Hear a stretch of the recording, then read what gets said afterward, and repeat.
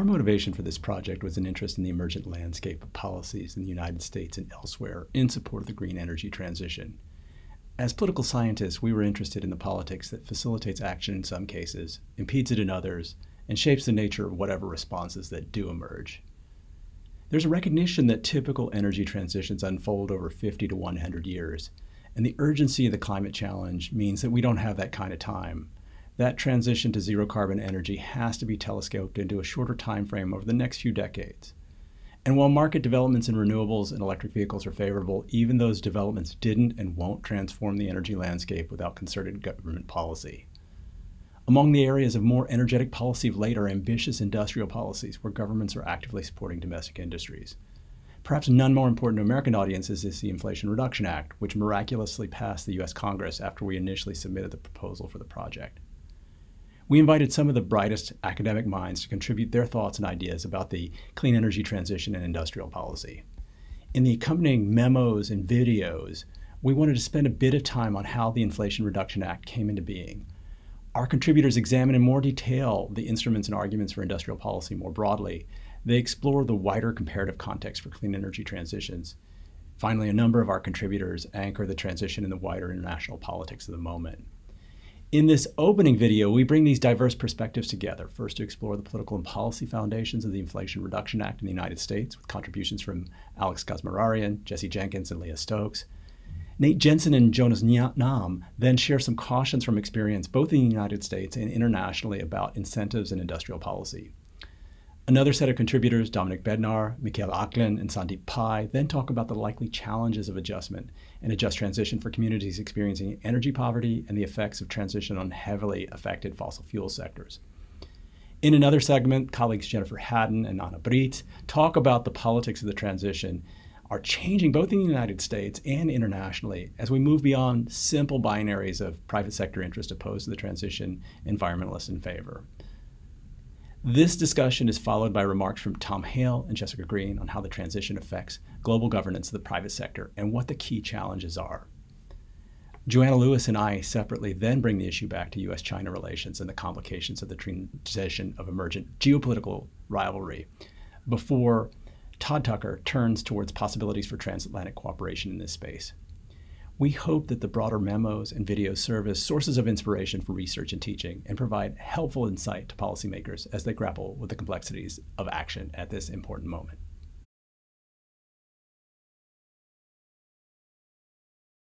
For the first time in history, something like the full financial weight of the federal government is now aligned behind the clean energy transition. The 117th Congress of the United States, which sat from 2021 to 2022, passed a package of laws, the Infrastructure Investment and Jobs Act, the CHIPS and Science Act, and most importantly, the Inflation Reduction Act, which represent a turning point in the politics of climate and clean energy policy in the United States, and the most significant acceleration of the nation's decarbonization efforts to date. Prior failed attempts at comprehensive federal climate policy focused primarily on carbon pricing, to increase the private cost of climate pollution and shift economic incentives towards cleaner alternatives. In contrast, the successful legislative actions of the 117th Congress focus on making clean energy cheaper and represent a climate policy strategy centered on public investment, innovation, and industrial policy rather than carbon pricing and regulation. And public opinion matters for two reasons. First is that the public's preferences are an important input into elite beliefs about what the public wants, which shapes the incentives of leaders to pursue political reforms. The second reason is that the energy transition will require both community acceptance of new clean energy projects in their backyards, but also that members of the public make consumption choices aligned with decarbonization goals, like buying electric vehicles. Now, when it comes to the IRA, the bill's design overcame barriers that limited previous reform attempts. Primarily, the reformers maximized benefits and minimized costs. So I think that politicians felt that the public was quite concerned about this issue. But, you know, when we think about what public opinion is, and I know folks like Bob have critiqued this in the past, it's a lifeless thing in a certain sense. It has to be activated by activist groups, by folks communicating to politicians. And that's where I think a lot of the movement actually came from.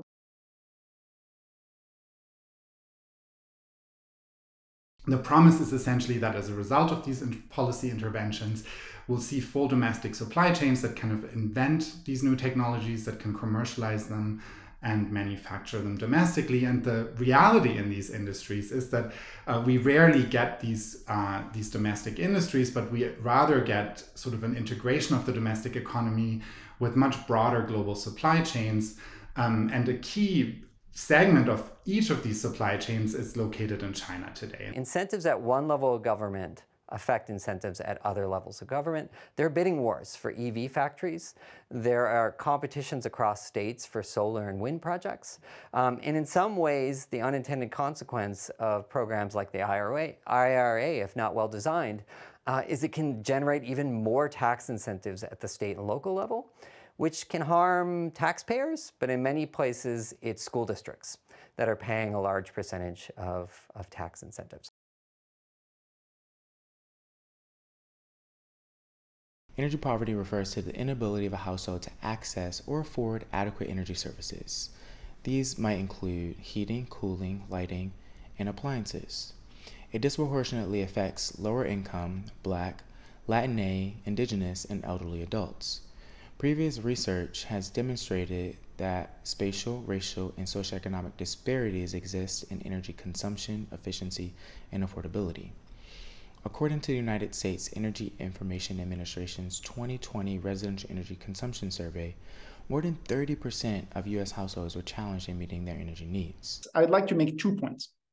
So first, what are some of the features of the fossil fuel sector that could make this reallocation of labor, of workers, complicated? And these, as we'll see, have to do with geography and the local importance of fossil fuel employers. The second point is, what are the implications of these features for public policy? Have actors like policymakers, governments, nonprofits taken them into account? And what kind of challenges can we expect as countries like the US and others move forward with similar policies? Maybe there are some lessons to be learned, for instance, for the future of the Inflation Reduction Act. That different countries around the world are at different stages of coal transition. So you have OECD countries where the coal fleet is old, many OECD countries like US have found shale gas and the renewable energy is growing. And in these countries, coal is in terminal decline. But not all countries are the same. You have countries like South Africa where coal is providing almost 90% of their electricity. In that country, coal is not declining. It's not in any kind of decline. However, the growth of coal sector has plateaued and it's not going to grow further. And then you have countries in Asia, for example, like India, where coal is still growing, although slowly compared to how it was growing 10 years ago or 5 years ago.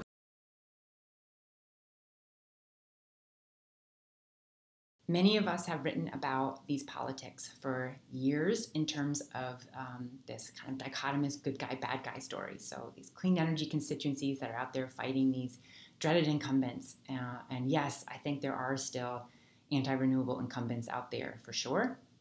But when I look at the landscape of energy politics, I feel like something has changed in the 15 years that I've been working in this field. There are many cases now where we see incumbent industries who are working to advance clean energy. For example, we see legacy automakers building EVs. We see at least some utilities out there who are moving forward aggressively on 100% renewable or clean energy or net zero goals. This is a great opportunity for accelerated progress, and I would love to see more research that's examining this heterogeneity among incumbent interests, as well as thinking about processes of engagement and kind of how these incumbent interests move from being anti-renewables to actually being engaged participants in the transition. So civil society groups have gotten really good at opposing coal projects and targeting their finance, etc. A lot of this is focused around targeting existing plants in the US and Europe and proposed coal-fired power plants abroad. And through doing this, I think this movement has contributed to decreasing the social acceptance of coal. And social acceptance really matters in this space, as a lot of research shows us, because it influences which projects get built. So projects that don't have social acceptance can be delayed, or they can even fail.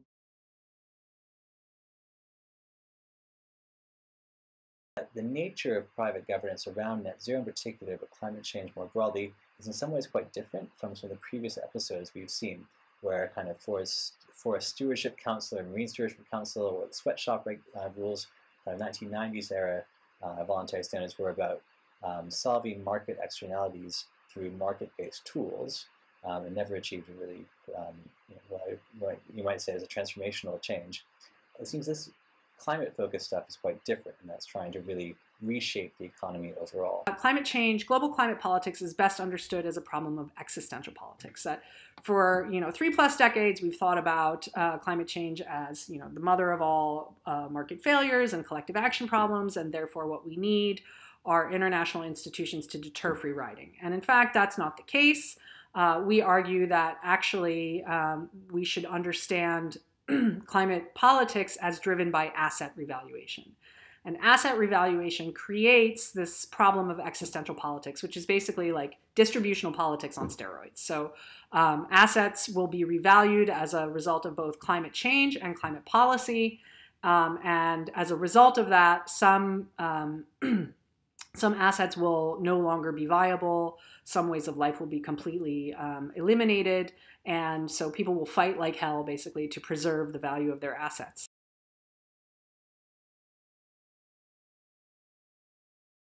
There are significant risks to decoupling from China in the clean energy sector in terms of jeopardizing our ability to meet global climate targets. Across clean energy supply chains, there are bottlenecks that necessitate unrealistic production scale-up in a full decoupling scenario. Removing China from solar PV supply chains, for example, would require an increase in wafer production capacity of over 5,000%. Lithium refining capacity for battery production would have to grow by more than 8,500%. And it is highly unlikely that such growth rates could be achieved in the short time frame remaining until 2030. We note that battery and solar technologies will likely be a major driver of economic development for the United States in the years to come, and that national economic competitiveness will provide the resources to support military capability. From that perspective, allowing a pure competitor to control all of that supply chain would undermine the country's growth potential. This puts us on the side of there being more national security risks of interdependent supply chains than Davidson et al., which would suggest more ally shoring and more domestic production is warranted. But there's a balance. Benchmark source suggests no more than 3 or 4% of domestic cathode and anode demand will be produced in North America by 2030. So the US is still going to need a lot of imports, probably from China in the short run. There's some discrete arenas for cooperation where there's been some early positive signs. The global arrangement on sustainable steel and aluminum is one here, where the US and EU agreed to basically create a plurilateral docking mechanism in trade law parlance to do ambitious sectoral decarbonization in highly traded, highly emitting sectors like steel and aluminum. That was announced in October 2021, and negotiations are continuing through October 2023 of this year. And if that works, I think that will be a good template for ways to do sectoral cooperation in other spaces. Hi everyone, I'm Professor Nathan Jensen of University of Texas at Austin, and I'm supposed to summarize our conference Go Green Fast, but you could probably tell from the tone of my voice it's almost impossible to summarize this. My best summary is there are individual videos from each contribution, also memos that are great and exciting, and in many cases ask interesting questions that maybe we can't answer yet. But gives us an incredible guidance on how to start to ask the question and to hopefully answer it. What's my quick summary of the broad themes? One big question was, how did it happen? We didn't predict the Inflation Reduction Act when we put in the grant for this conference, and I think that's probably where the most consensus was within the room and the contributors, that something very different happened, and part of this was a change in strategies of the types of policies that we're going to enact, and a focus in particular on the carrots and less of the sticks in climate policy. There's more to this. There's the role of different societal actors, interest groups, communities in pushing for the Inflation Reduction Act, but also modelers like Jesse Jenkins doing some important work showing us what are the economic benefits and costs, but also the environmental impact. So I think that's where we had the most agreement. I think where we had maybe less agreement, or I should say more questions and less conclusions, was, will this work, right? And what does this mean even for it to work? What are the environmental impacts? And I think most of us in the room aren't climate scientists, so it's difficult for us to say. But, you know, in terms of job creation, in terms of the durability of the politics, will the Inflation Reduction Act remain as is, or will it be cut back? Will important parts be changed? I think there is interesting debates, right? There are also debates about whether or not even the winners, right, that we are generating green jobs, do we have the capacity to do this? Does the U.S. have the institutions in place for this economic transition? There's success in other parts of the world, but there's also failures, right? And can we learn the lessons from this? And I think there's less of a conclusion and more of an area where we have to ask more questions. But also distressed communities, right? To what extent are communities that are harmed by climate change, but also communities that are harmed by these policies, right? A transition from coal is going to have major impacts on some communities. There's some optimism from this conference, right? We have some real concrete examples from the Inflation Reduction Act of attempts to help these communities. But also when we move farther out, we think about China, and one striking example was, think about a community in China with tens of thousands of coal workers. Do we want them to migrate? Can they all economically transition at the same time? The scale of some of these problems, and when we think broadly, is quite large. I don't have anything conclusive to say here other than, you know, it was an incredibly interesting and informative debate. And I think it's probably one area that if you're interested in this policy space, there's no substitute for going through the actual memos. And then, you know, we could quickly go out even more broad and say important issues like national security were addressed. Can we decouple the United States? Can the United States decouple from China? Lively debate across memos on this. What about the lessons and the experiences of other countries? Can this transition occur in the same way? To what extent is public opinion pivotal in this, right? And how can we think about support for climate action, but also global institutions? And I think there was just a wide range of interesting questions about both the institutions and to what extent these institutions have already shaped economic and climate policy, but also institutions like the World Trade Organization. And to what extent are these institutions built for another time? And do they have to be changed or scrapped for us to address these major questions? But also voluntary global institutions can be important as well. So, you know, again, there's no substitute for you actually watching the videos and the memos, but hopefully that this conference, you know, asked important questions and got people together thinking through where is their consensus and where do we need more research. So I highly recommend the individual pieces, and thank you for listening.